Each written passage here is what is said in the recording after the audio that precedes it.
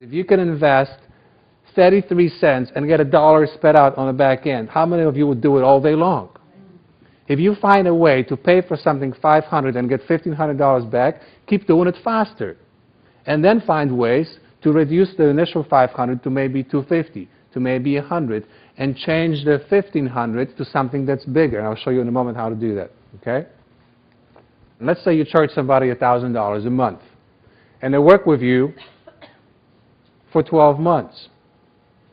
That's $12,000. Could you pay $1,000 for the client? You want to know a little secret?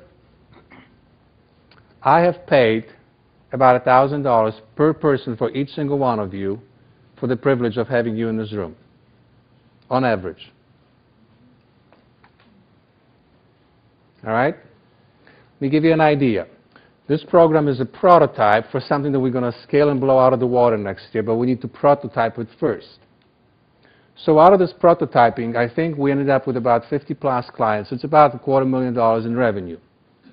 My expenses were about, I think once it's all said and done, with all the costs and all the admin help that I would have to have for this, about $70,000.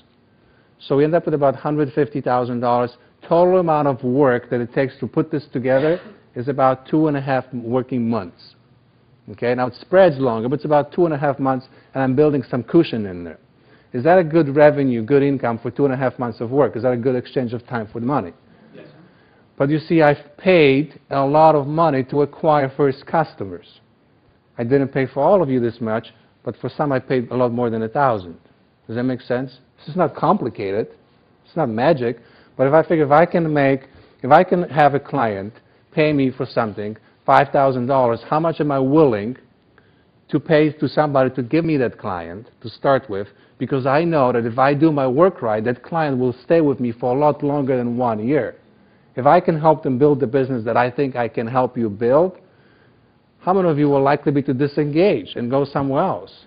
You'll want to stay and keep building it, right?